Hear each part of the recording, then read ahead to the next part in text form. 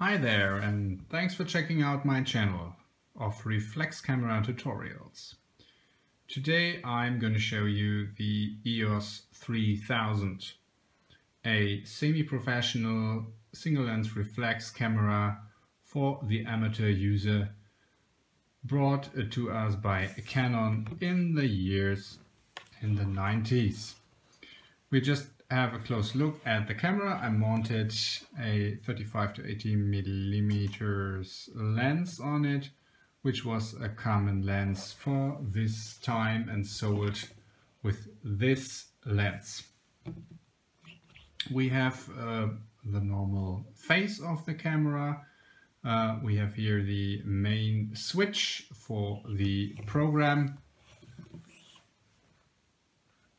Then we have here the main wheel, we have the button, and we have two smaller buttons here and two smaller buttons here. We'll come to these buttons later on.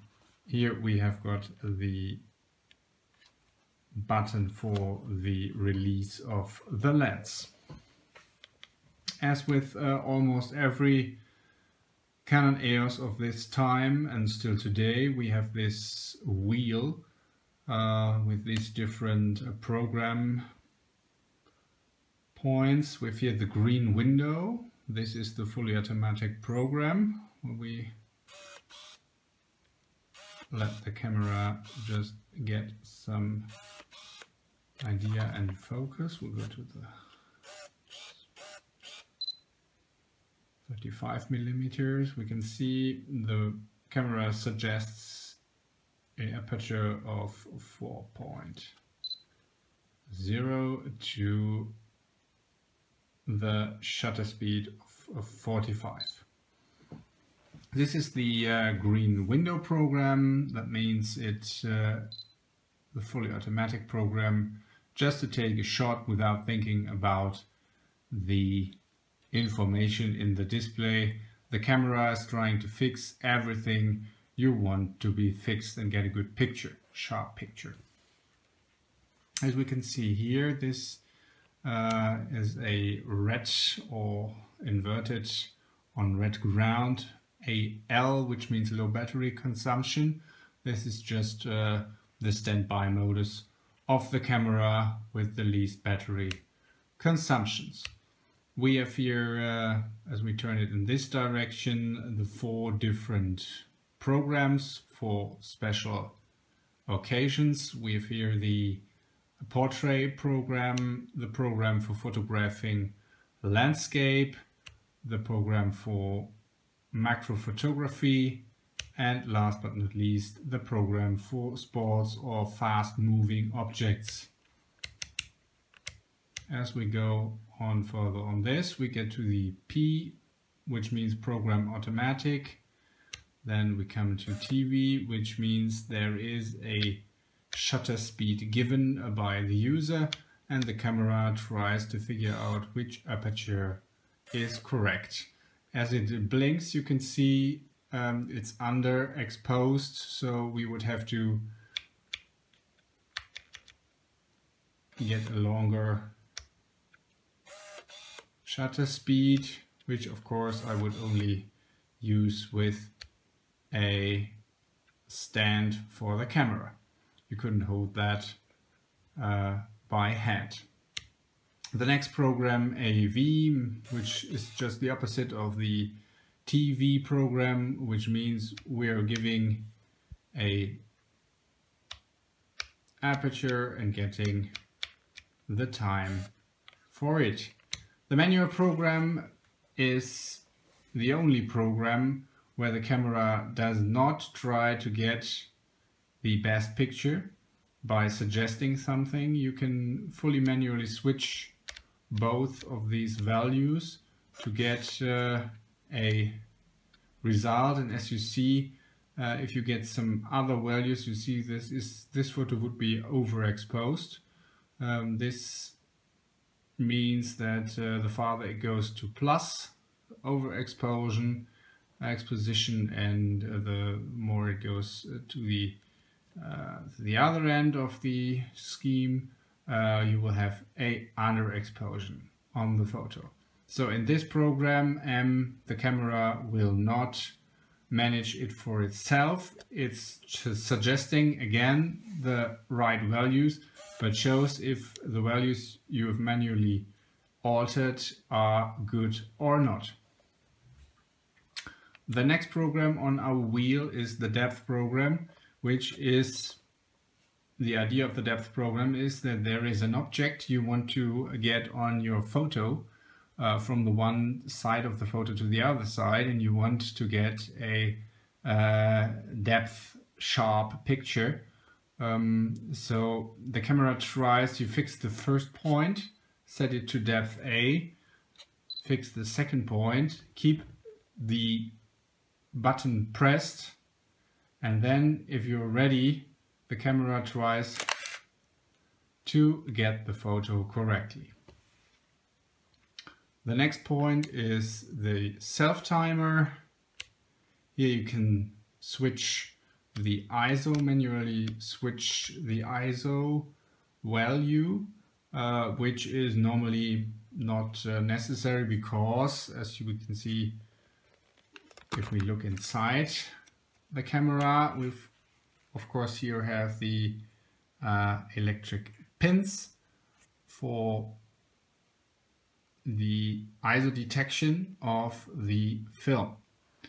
So the value will be set correct by the camera, but of course during the time, the period the camera was brought to the market, there were still films without the electronic ISO code, so you could use them and go manually to the right value of the ISO.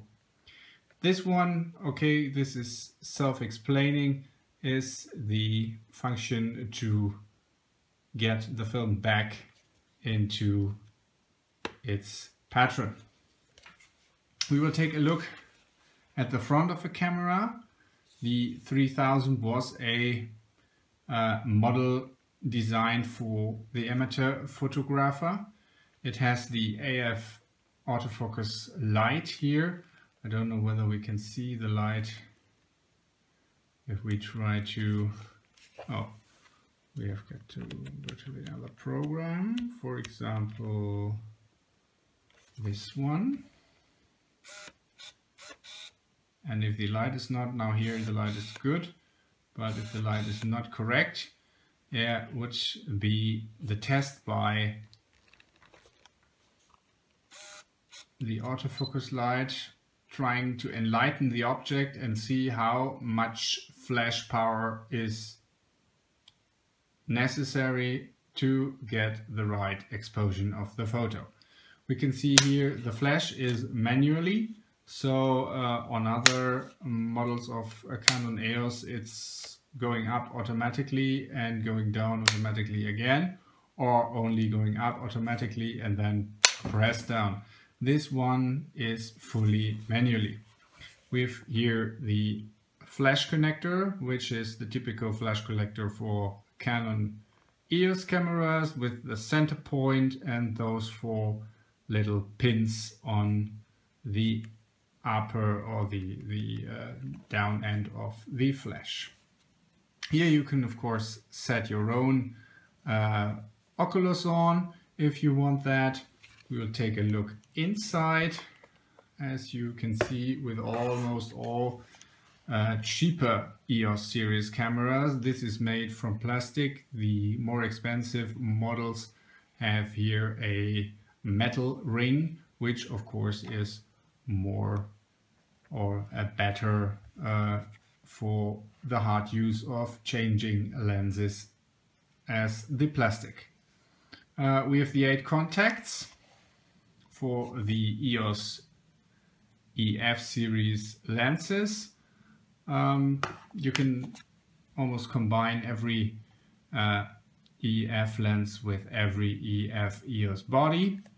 This is a simple system, and of course it's working quite good. We'll get it on again. Of course, every lens has the possibility to change from autofocus to manually focus. The batteries inside, we just have another look inside at the film compartment of the camera. This, of course, all is made from plastic. One of the weak points, again, with almost every Canon EOS camera is this small bracket here. There are, of course, there's the danger that this breaks, so the camera won't close. If you're looking to buy some EOS camera, just take a good look at this one. If there's almost a crack in, then I wouldn't buy it. As you can see, this is here the shutter. I don't know whether we can take a look. We'll just have a smart look inside. As you can see, it's trying to focus. This is, of course, is quite complicated here on this table. As you can see, the shutter goes up and down. Just take a look at the other. This one is for red eye reduction. This is for the self-timer. This is the selective measurement. So you can say the camera which point inside will give the right direction to the object. This is, for example, if you have the main object you want to get sharp on your picture is on the left side. So the camera knows that you are going to have or wish to have the left side sharpened. The EOS 3000 is a very handy lightweight camera for the enthusiastic analog photographer. Just a pick I would like. It's a cheap camera today, but of course you can have a lot of fun with it. So I hope you have a lot of fun, and you have, of course, a lot of fun with my videos. And I would like to thank you for watching, and maybe you take a look at the other videos of photo cameras. Bye!